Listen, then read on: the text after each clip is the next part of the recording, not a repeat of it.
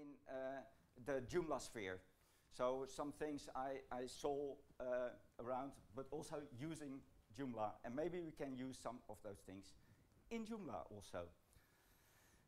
Well, we as developers, software developers, are a bunch of losers, in a way, because we don't succeed very often in getting software delivered within time, budget, and requirements. For a long time, it was in Behat's presentation, it was only 25% that was accomplished within time, budget, and time, budget, requirements, yeah. And even 50% of it failed. 1/5 of it failed, about, so almost 20%. Well, the last thing is about the same, but the success rate is a bit higher now. It's now about 39%. That's much higher for smaller projects. For larger projects, it's much worse. For about half of the big projects, just totally fail on a lot of things. But it has improved a bit over the time, and there has been some. This is all from the chaos report. This is from the figures from 2012, but the 2013 chaos report is also available on the internet with all the graphic things on it. Very interesting to read, especially because they investigate why. And that's interesting because you don't want to be in that red or even in that orange-yellow part. You want to be in the green part, the succeeding things. How to do that? Well, except how big your project is, one of the key things that is important is whether it's done via waterfall or, I thought there was another in between. No. Done via waterfall or agile. You know maybe a waterfall method is before you do first all the analysis, the requirements, design, implementation is only you're over the half of your project. You begin in the implementation, then you do some testing, and then in the end you deploy the whole thing, and then it is, oh shit, this is not good, that is not good, and then you get the feedback. And on the contrary, you have agile development. You work in small sprints.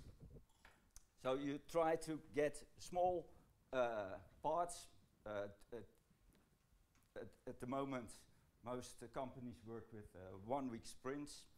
And in a week, you try to deliver valuable software, something the customer can do something with. And this is the graphic I thought. That is successful in is one of the key factors for whether your project is successful or not. But still, there has to be done a lot to improve that.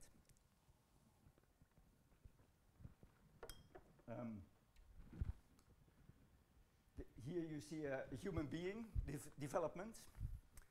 That's also, we do that normally more agile. You try something, you get immediate feedback, you do something, you get feedback, and so you get all kind of stages until success. And the other way, the traditional, the waterfall method is more you take an eye, you take an ear, you take a leg, and in the end you integrate all the parts, you pull the switch, and then you get maybe some unexpected behavior. You must look out with delivering software that is valuable. If you deliver small parts, the small parts has to be valuable, otherwise you get something like this. You deliver a car, but the wheels will come later. Yeah, you have nothing, it's of no value to have a car without wheels. That all started, that thinking about that in the Agile Manifesto 2001. you see here with the beard, Martin Fowler, Kent Beck, Alistair Cockburn. Kent Beck started test-driven design. We'll talk about that later. This the whole Agile manifesto. That's rather small. You can put it above your bed. And there are 12 principles laying under it. And the first principle of Agile working is to deliver early and often and deliver valuable software.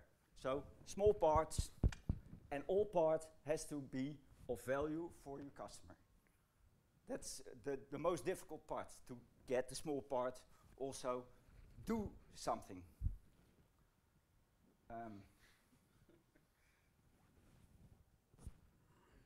I want to talk a bit now first about this is a line between DDD, TDD, BDD. What the fuck is that all? Well, DDD is domain-driven design, this test-driven design and behavior-driven design, but there is one line from the one to the other, and there are some interconnections between them. Language is very important in how we see the world. There is a linguistic relativity theory that started with Mr. Wilhelm von Humboldt. Maybe you know him from the von Humboldt Universität in Berlin. It's called after him.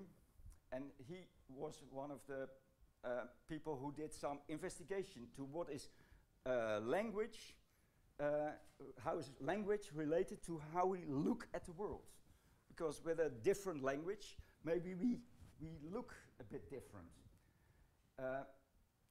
I know that, first, the other guys, Frans Boas was an anthropologist around 1900 who did a lot of investigation to Eskimo languages.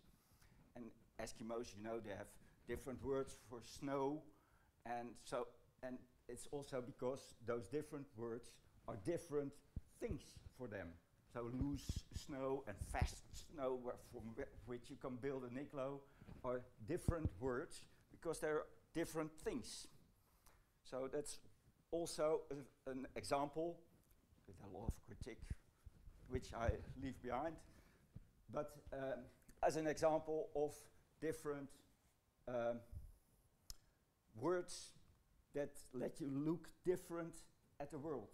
For instance, we have a word for red as a color, and we have a word for light red, pink. But in Russian, they also have a other word for light blue. That's, this word, how do you pronounce that? Голубой. That's just what I want to say. But I have to rehearse that a bit. I wrote you in transcription. Go the boy. Yeah. Start. We don't have another word like we have for pink as light red, a different word. We don't have a different word for light blue. So maybe in Russian they see light blue a little bit more as a different color, as something else, as a might not be the strongest example, but it's nice to get Russian in it. And Edward Sapir was graduating with Frans Boas, and from him is that Sapir-Whorf hypothesis. And for instance, if you try to explain the difference between colors to someone who is blind, that's very difficult. You say, yeah, what's the difference between red and blue?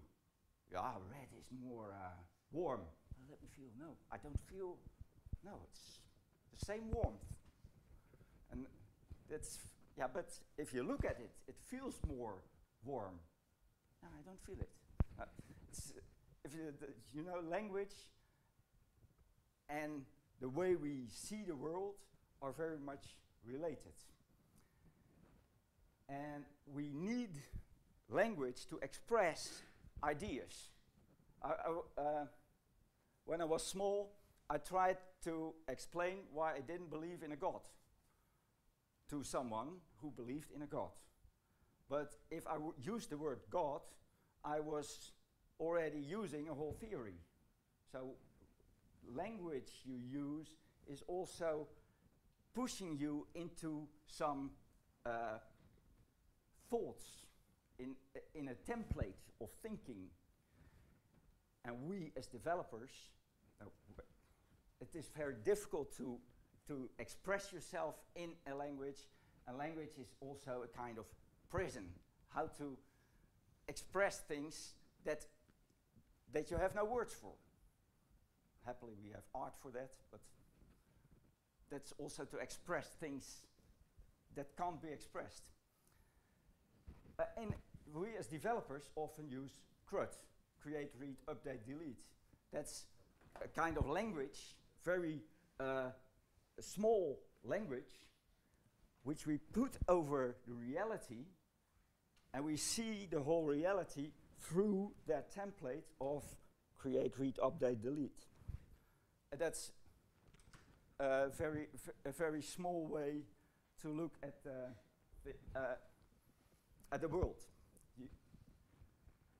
In domain-driven design, the main thing is to use the language of the thing you are going to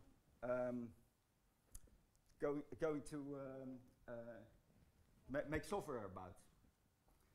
So when you are doing something for a transport company, you are going to have a look what terms are they using, what words, how does it work, how do they express themselves to do their thing.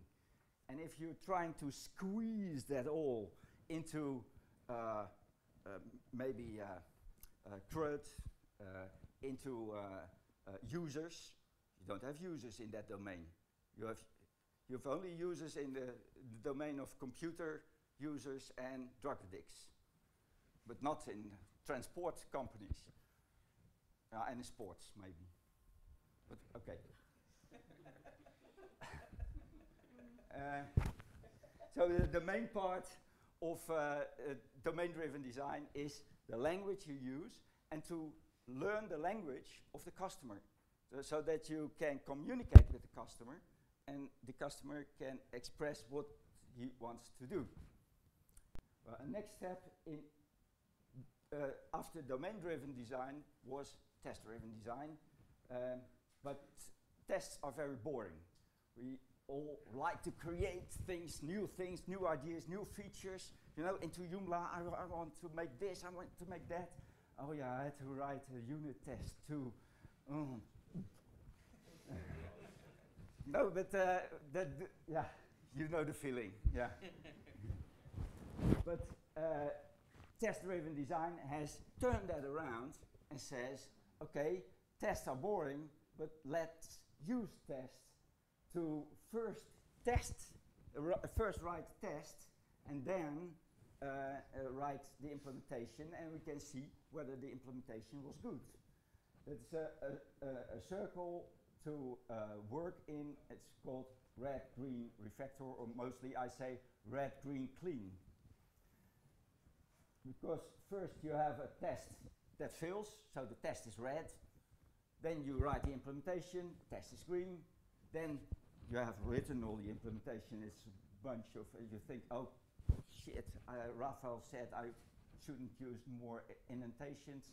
And so you refactor it all, but the tests still have to succeed.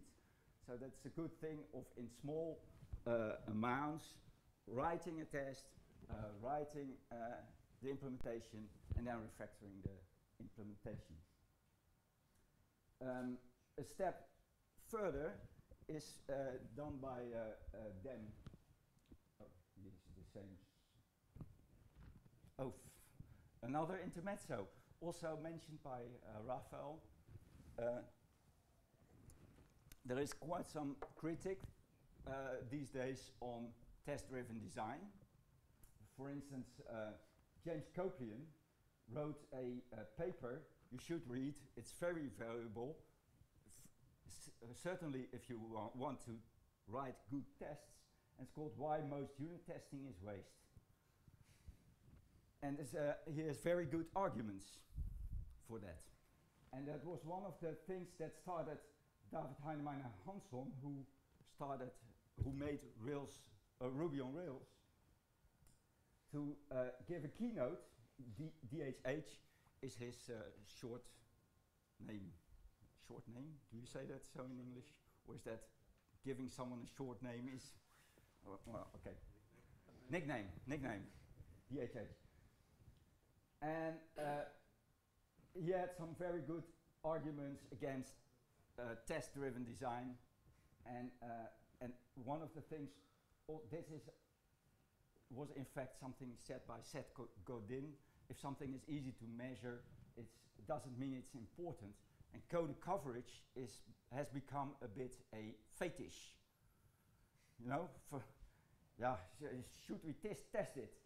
Is my code better from it? I don't know, but my code coverage goes up, and it's better code coverage. Okay, and sometimes even that you have something that's working, that's okay. It's obvious that it's nice, but yeah, you have no code coverage, and you even can worsen your implementation by making it testable, and things like that. Being testable and code coverage are fetish things that you must be careful with. You must still think about it. What is it, and is it necessary? This is something that happened in Joomla. Have you noticed? Yeah, the Joomla framework has also this. They replaced in static variables with class static variables, and now we have recurring. When you look at the debugger, there is a recurring because class is storing itself in the Yeah. Okay, so some critics on it. There's a nice video, by the way.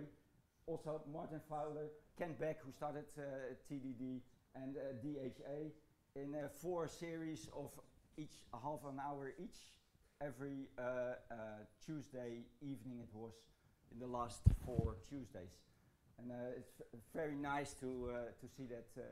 But his DHH keynote is also very good. But all the links are in my slides, and the slides will be on SlideShare. Dan North taught TDD and got many questions. What should I test? How should I test it? How must I name the test? Mostly we just say test with a method name, and then you have the name of the tested method, but it doesn't say what it tests exactly. And then started with giving your test names like it should do this, it should do that.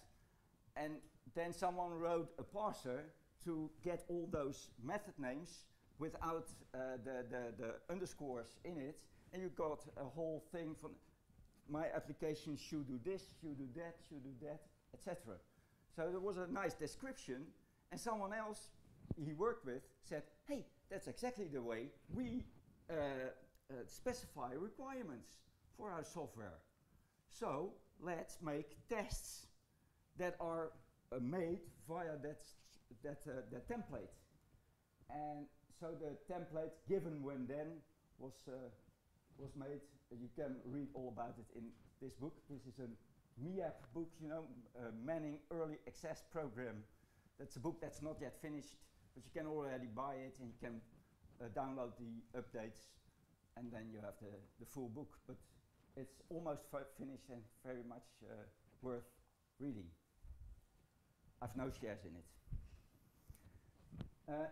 You probably know Selenium for tests. It's mostly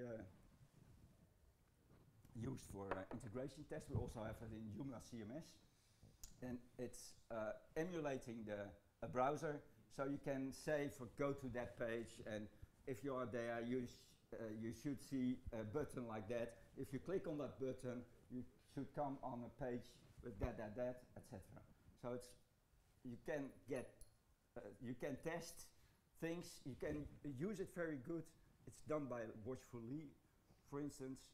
you can test it also to see if an update doesn't break things, to automate those tests, that you don't have to go to all those pages yourself. It's very handy. Well, Selenium is it can also be used from PHP unit, and you have your unit test and the Selenium test all together. You can use the syntax you normally use in PHP unit, like assert that purple is true, and but then with the Selenium tests. Later on Selenium, but this was first. Behat is an implementation of that template, what I just say, of given, when, then. You can write specifications of a feature, so you go to small parts, what I just said about working agile. You make small parts and you define what feature do I want to implement, and given that I'm on that page, when I click on that button, then I should have this and that. You can write those things in that language, in normal English. Then you go to the command line, and so in the given, when, then, and Behat makes does suggestions. This is how you write it, and then Behat gives suggestions how it would be written as a test, and you say, okay, that's so you can write the specification together with your customer because it's just in the normal language, well, in a kind of English, and then as a coder you have to work on the steps that are defined, that are suggested by Behat. And for instance, in Drupal, they have a whole library of standard steps that are already filled in, so you can easily use Behat in Drupal. We can do that in Joomla too, I'm sure. And from the suggestions, you make a real test. It's only a small step what you need. So I won't go into it now, but it's rather easy to make tests like this, and then you have them tested, but you don't test them directly into Selenium, because you could use also other browser emulators. Selenium is a bit slow. For instance, if you have for the Joomla CMS, you run all the tests, it takes, don't know, 8 hours. 8 hours. 8 hours. That's a bit, that's not that you say, okay, do a feature, I run the tests. I'll have a coffee, and another one, and holiday. And, but, so that doesn't work very quickly then. But with Behat, you can also use so-called headless emulators that are like Gute. They are browser emulators that don't have all JavaScript on board, etc., but just sending an HTTP request and getting an HTTP response back and analyze that HTTP response. So there's no waiting and things like you have in Selenium, and it goes very quickly. And for some things, you don't need all the Ajax testing. That there you need a whole browser for. But a headless browser can also be used in some for some tests. And so you can have it much quicker. And Mink is a kind of skin around Selenium, Gute, and other browser emulators. Very handy. You don't have, this is not the only PHP behavior-driven design package. You also have Codeception.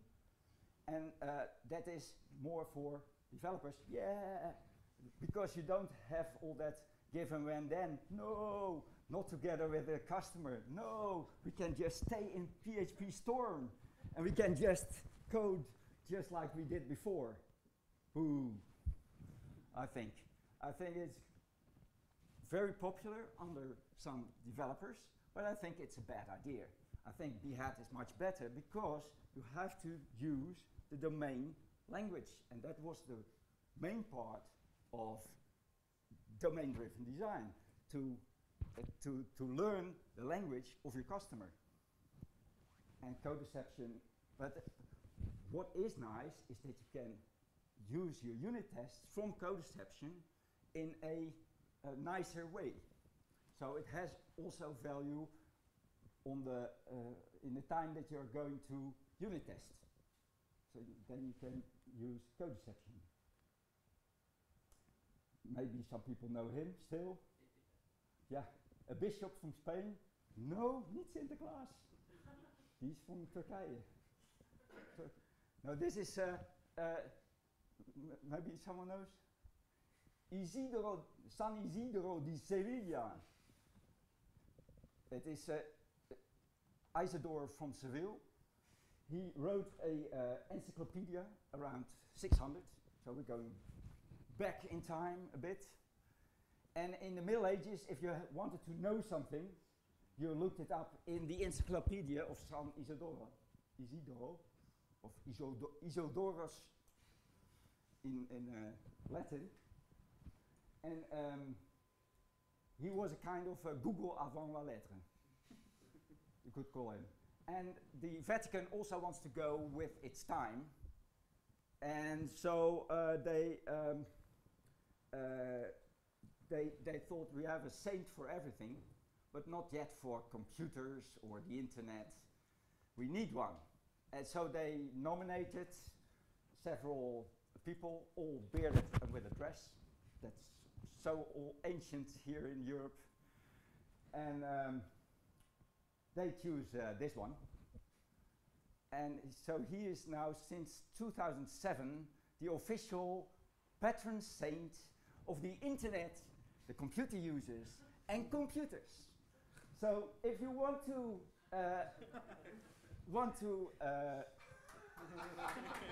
buy, you can buy statues of it. I know I had a Catholic aunt who never went into a car without a Saint Christoph statue, but this should definitely be on your computer.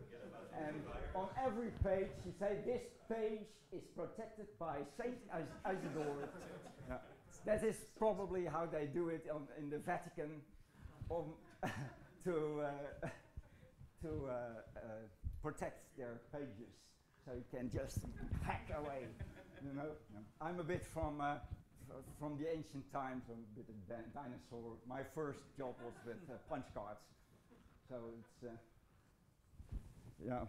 Before me, they only coded with ones and zeros, and sometimes even the ones were not sufficient.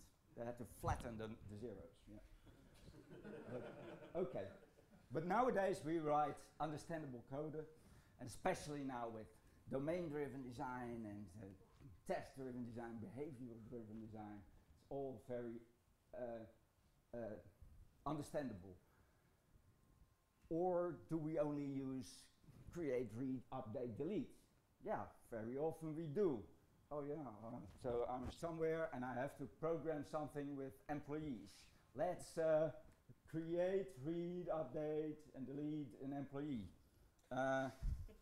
Create an read an employee, update an employee, new lever, delete an employee. I don't know. Sometimes the language doesn't fit into the domain.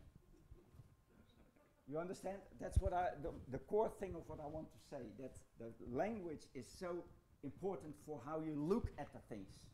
And if you try to create, read, update an employee, or something is wrong, I think. rather hire or fire. That's other kind of methods you would give to such objects.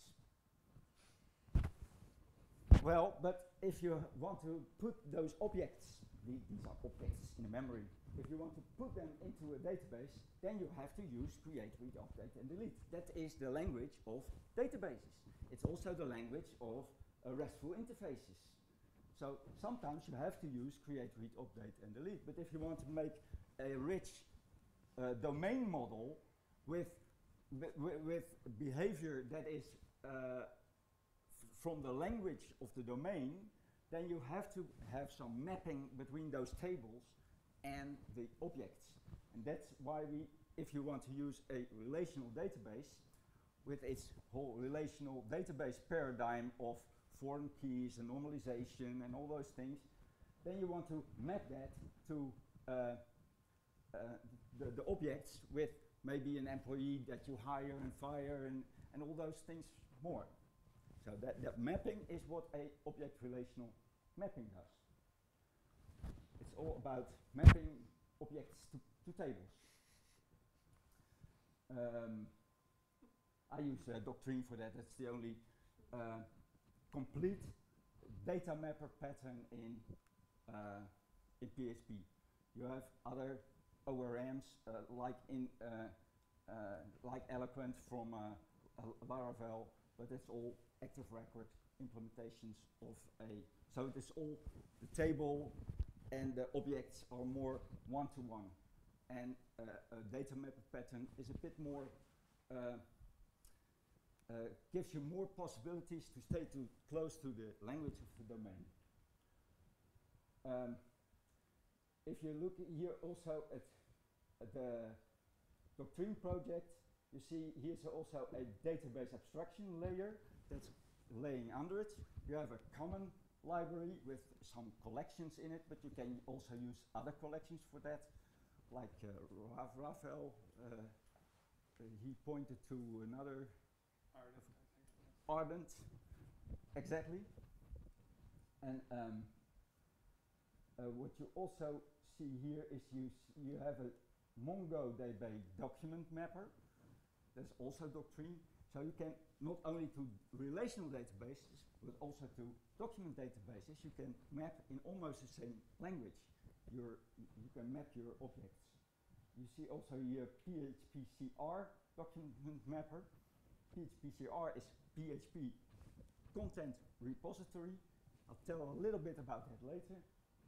I have to hurry, I think. This is all installed by Composer. Of course, we all use Composer. I use ORM Designer because it is so easy to get all these specifications for Doctrine in a visual way, in almost kind of ERD, you know, entity relationship diagram for who did something with databases before. Faster. When you do something with content management, it might be good to have a look at whether some people have already thought about a specification of what content is and what standards you could make for that. They exist. In Java, they already had an API for content, for managing content. It's called the GCR, Java Content Repository. And that was translated to PHP. So we have a complete specification, that's the API, and we have some implementations, they are also here under it, of how you could build specifications of building blocks to build a CMS with. And that is picked up, that's why that arrow is behind here. It starts there and goes there. Symfony also has a CMF, Content Management Framework. Those are bundles that are meant as building blocks if you want to build a CMS. So for instance in Drupal 8, of course they have HTTP HTTP Foundation and some other bundles from Symfony, but everybody has that. But they also took the routing they made for the CMF, and that's a very good thing. And that's also one of the nice things of Composer, that you can pick a bit of this, pick a bit of that. We don't only have to use relational databases. Mongo is very nice, of course, that you have all the things that we do now with CCKs for to specifying what kind of fields you have. You have that in Mongo already directly into the database. What at this moment is also very hot outside is graph databases, nodes and edges, and you know a bit from that, maybe from Drupal. Drupal originally also had some node structure, etc.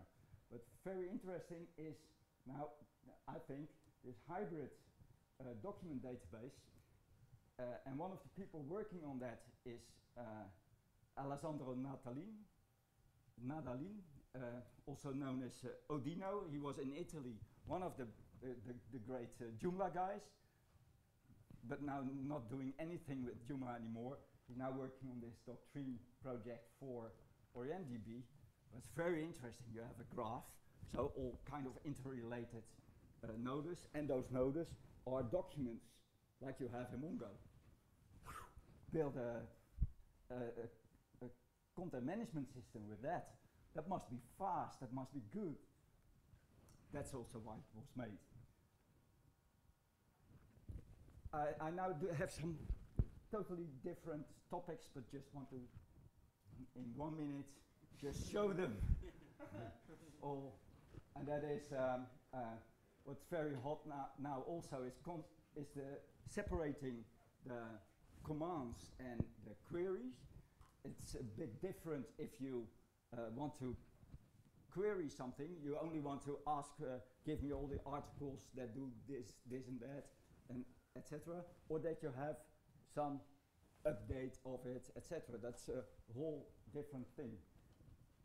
And you can build a different model for that.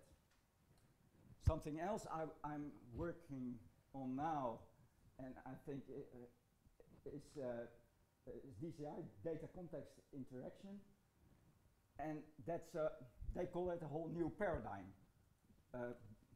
So they want to go to real object-oriented programming. They say we don't use any object-oriented programming. We use class-oriented programming. There is some truth in that.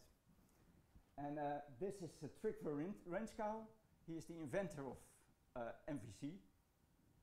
The original one is now 84, professor in Oslo, and very active still on mailing lists, etc. And this is James Copeland from Denmark. And he has a bit odd style of teaching people.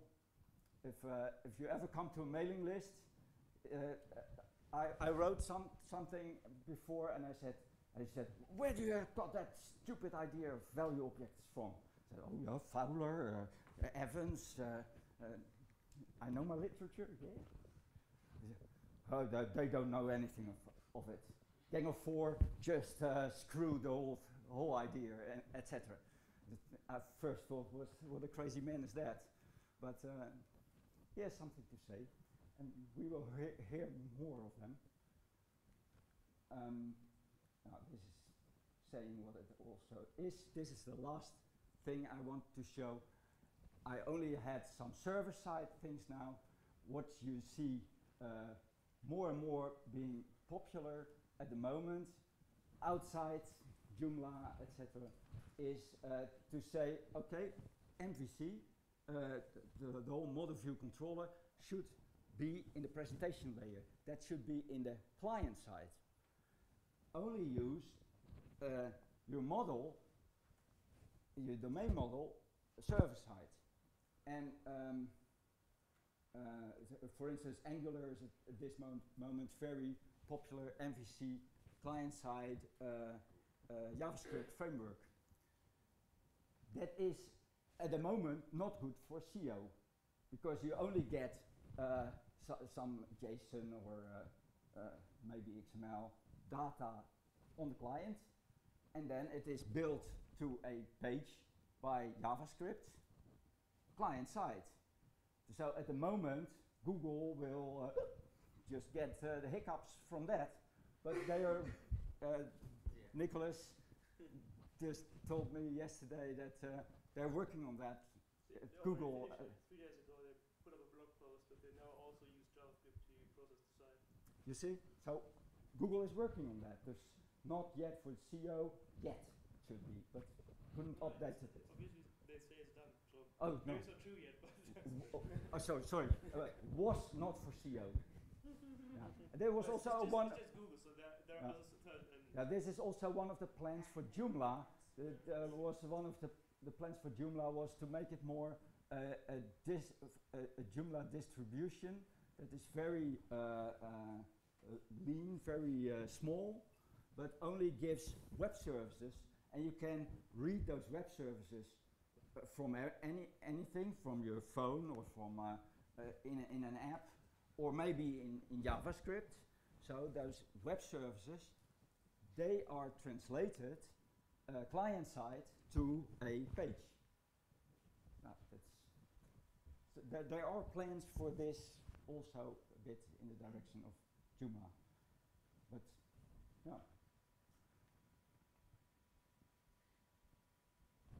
This was about it. Yeah. So there are a lot of things going on outside Joomla, and I think it's very good to have a look at all those things. Like, for instance, that Symfony CMF delivers some valuable things like routing and menus and things we could maybe use, and we don't have to reinvent the wheel all the time. And that's also the big thing what Composer and Packages has given us. We can have a look at, before we code something, we can have a look at packages. Is there something that already is in that direction? And maybe hold a bit feeling with what others are doing. And what always is the most important thing is to deliver something of value to the customer, so to the end user in the case of Joomla CMS, that we don't go freaking as developers for oh yeah. And I think that the problem with the new MVC, new from 2 years old, is also one of those problems. Yeah, what value does it deliver? What does the end user gain with this?